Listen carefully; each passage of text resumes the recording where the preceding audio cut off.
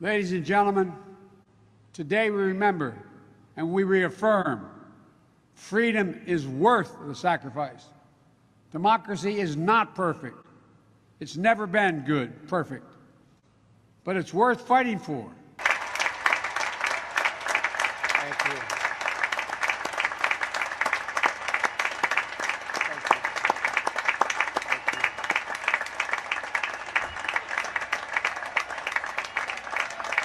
Hello, midshipmen. Hello.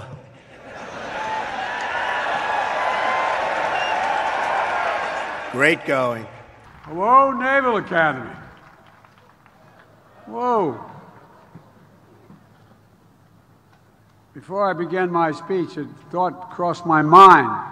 And millions are hitting the road for the holiday weekend, sir, and they're paying record high gas prices. Truckers are feeling the pain. Grocery bills are sky high.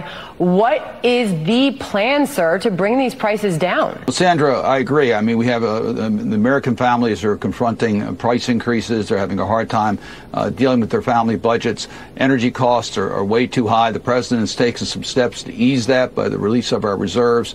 We recognize the international circumstances of war in Ukraine, and the energy prices are not determined here in the United States, but we need to do more about it. I think it's going to be not difficult for anybody at the stage just to come over and try to get something. He just asked me like 2 hours ago, now that I'm in Tijuana, if I will be able just to stop by the Costco, local Costco store, to see if I can buy the formula for the babies.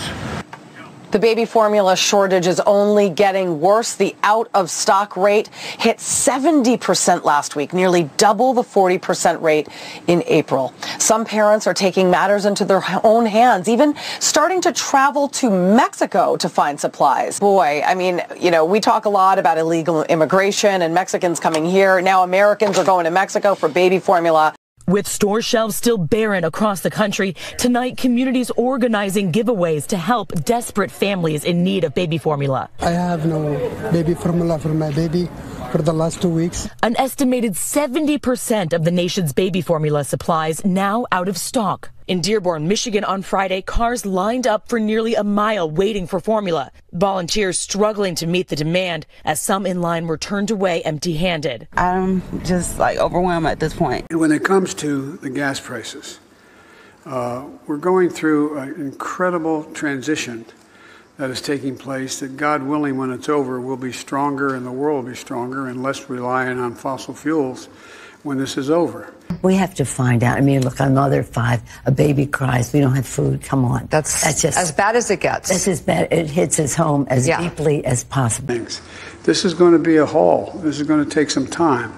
But in the meantime, it seems to me the best thing I can do, in addition to try to get the Middle Eastern countries, including OPEC, to raise their production of oil and move along that route, is to see to it that we continue to grow our economy. With the highest number of illegal border crossers in history last month, we have a 40-year high in inflation. We have families that can't get access to baby formula. And for the 9th consecutive day in a row, we hit the highest gasoline prices in the history of our country. To put some context in this, I feel somewhat guilty talking to some of the other states on this, because when we were gathering here in this same room a month ago, this is a comparison of the pictures that I showed you a month ago. This is in El Reno, Oklahoma. You can get gas a month ago for $3.95. As of this week, it's $4.34.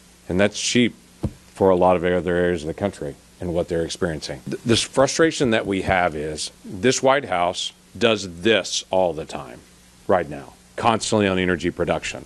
That their focus is, we want more energy, and then when they ask for permits, if they ask for leases, if they ask for permission to do seismic tests offshore, they say no, no, no. So publicly, they're saying one thing, and then privately, they're saying to the producer something very different. What does that really look like in real life? Well, the administration, as they shut off seismic studies in the Gulf of Mexico, they can say, well, the leases are out there, but you actually can't go drill because you can't do the seismic work. So instead, the president will go to Iowa and will say, we're going to increase ethanol production. And then the very same week, the president steps up and says, we're going to release 1 million barrels of oil a day from the Strategic Petroleum Reserve.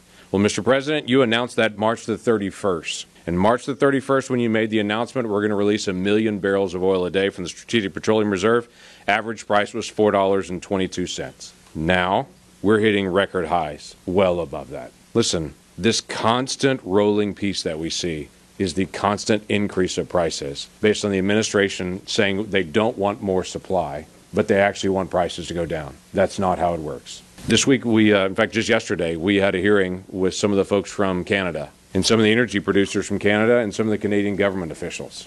And they were astounded that just months ago, President Biden announced that we need to get more oil into the United States. And so he went to Russia and to OPEC and encouraged them to produce more oil.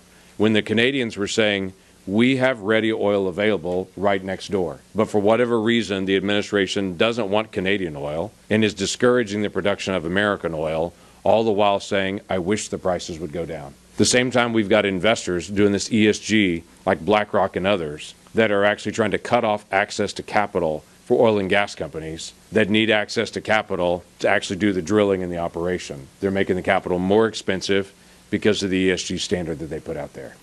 Listen, Americans feel this. This is what real life looks like every single day for Oklahomans when they're trying to figure out how I'm going to buy groceries and all the different effects that they're actually feeling. When Oklahomans ask me, why are prices up so high, I can point to this every time. Because the price of diesel is up, that means every single product that we buy that's transported on a diesel truck all just went up in price. The price of all shipping went up. The price of all ag products just went up because every single tractor fuel price went up, skyrocketed.